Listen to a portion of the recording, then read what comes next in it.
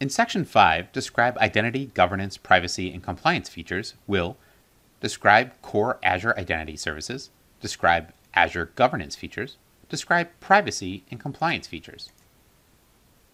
Across all platforms, it's important to distinguish between authentication and authorization. Authentication identifies the person or service seeking access to a resource. Authentication requests legitimate access credentials. Authentication is the basis for creating secure identity and access control principles. Authorization determines an authenticated person's or service's level of access. Authorization also defines which data they can access and what they can do with it. In short, authentication is who are you, and authorization is what can you do. Multi-factor authentication provides additional security for your identity by requiring 2 or more elements to be verified. There are 3 categories that can be used with Azure Multi-Factor Authentication to verify your identity. Something you know. This could be a password or the answer to a security question. Something you possess. This might be a mobile app that receives a notification or a token-generating device. Something you are. This is typically some sort of biometric property, such as a fingerprint or face scan used on many mobile devices. Azure Multi-Factor Authentication can be enabled within Azure Active Directory to require your Azure users to authenticate using multiple elements. Speaking of Azure Active Directory, it is Microsoft's cloud-based identity and access management service. It's a robust service that provides authentication, single sign-on, application management, B2B, B2C, and device management capabilities.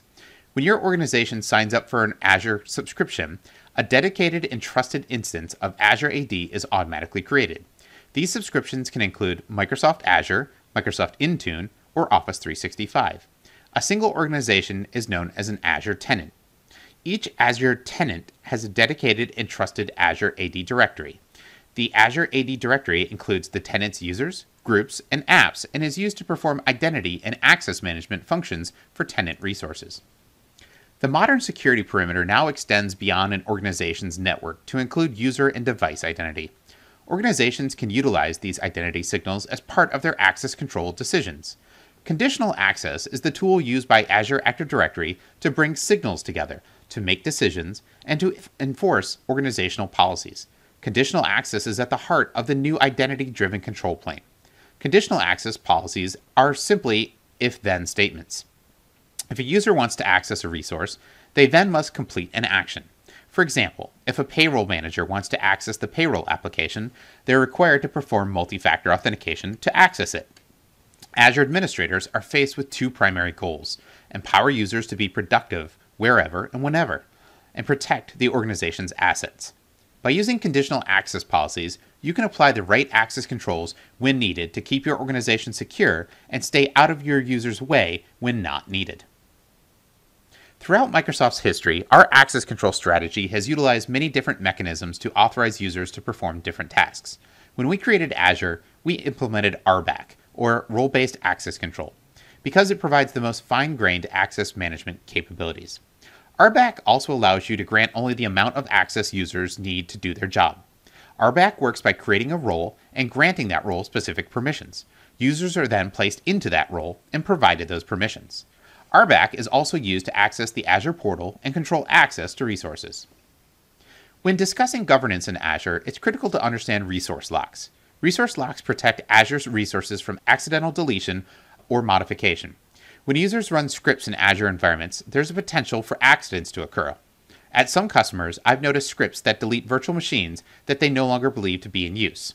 Resource locks can ensure that Azure resources, such as VMs, are not deleted. They can also be used to set Azure resources to read-only, meaning that the resource can only be read from, but may not be deleted and may not have its properties altered. Tags are another critical technology that can be used to ensure resources in Azure are effectively governed over their lifecycle. Tags provide you the ability to add metadata for various Azure resources, such as name, value pairs. You can logically organize resources in a taxonomy that you create. Tags are especially useful for billing information, or for labeling resources based upon their owner, department, environment, or even cost centers. Underpinning all Azure services is the Azure Resource Manager. Before Azure Resource Manager deploys any services to Azure, it examines whether or not they abide by Azure policies. Azure Policy files are simply JSON-based files that allow you to evaluate and enforce compliance policies. You can stay compliant with corporate standards and service level agreements, or SLAs, by using policy definitions to enforce rules and affects Azure resources. Azure Policy evaluates and identifies Azure resources that do not comply with your policies. Azure Policy also provides built-in policy and initiative definitions under categories such as storage, networking, compute, security center, and monitoring.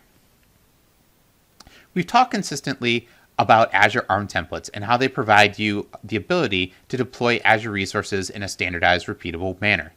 Azure Blueprints take the concept of templates to the next level. They're a template of templates.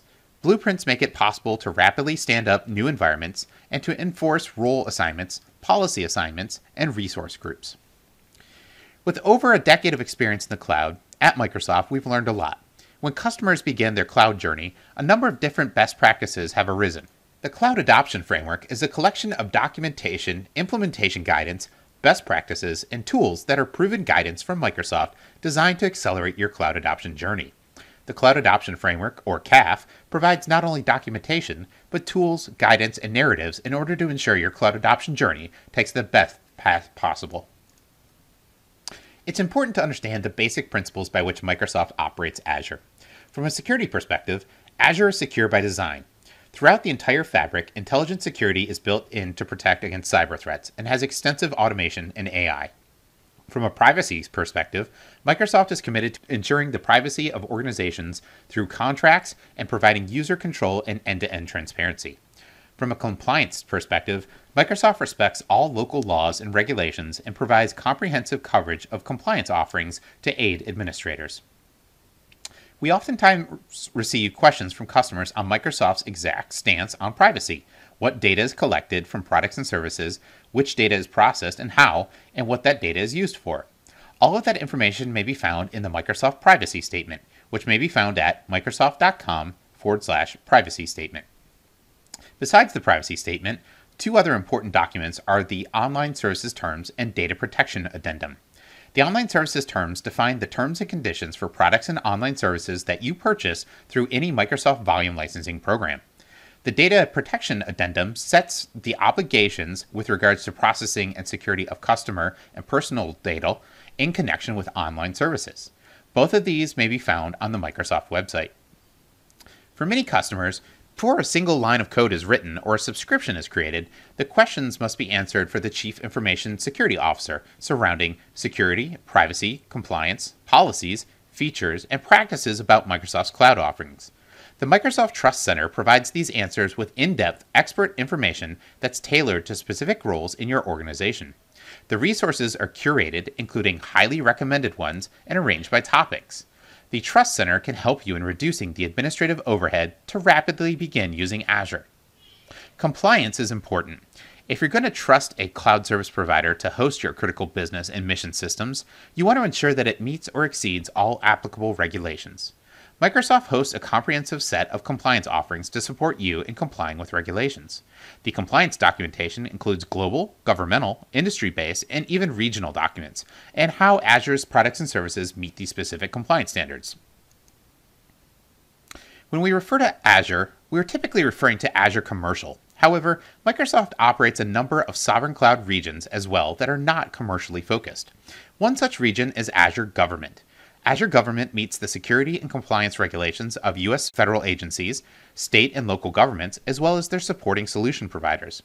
Azure Gov is a separate instance of Azure, physically isolated from commercial deployments, and only accessible to screened authorized personnel.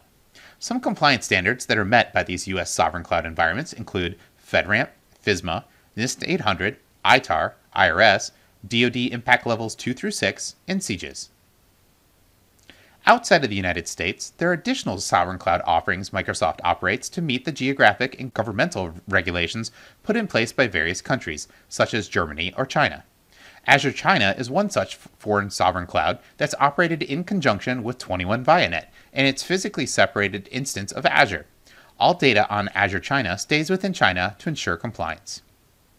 That's the end of Section 5, describing identity, governance, privacy, and compliance features. Some key takeaways. Azure offers a number of identity services natively. Authentication is assessing who you are, while authorization is assessing what you can do. Azure AD, multi-factor authentication, single sign-on, and conditional access are all powerful technologies Azure uses to provide appropriate levels of access to Azure. Role-based access control, resource locks, and tags are all effective tools for governing Azure. Azure Policy is a great way to enforce governance. Policy files may be aligned with Azure Blueprints to ensure compliance for existing or new deployments. The Cloud Adoption Framework provides best practices, tools, and guidance on an organization's cloud adoption journey. The privacy and compliance terms are all spelled out in online resources such as the Privacy Statement, Online Services Terms, Trust Center, and Compliance Documentation. Lastly, Microsoft also operates several sovereign cloud regions to meet the compliance and regulations of specific countries. Next up is Section 6, describing Azure Cost Management and Service Level Agreements.